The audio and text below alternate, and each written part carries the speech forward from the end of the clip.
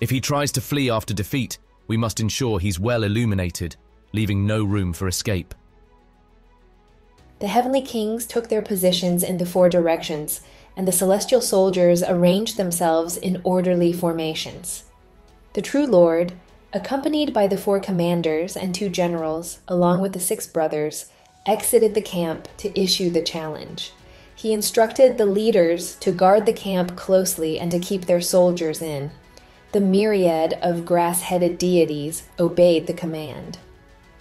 The True Lord reached the water curtain cave entrance, finding monkeys arranged in a coiling dragon formation, with a flag at the center bearing the inscription, "Great Sage equal to heaven." The True Lord said, "How can that audacious monkey presume to hold the title of Great Sage equal to heaven?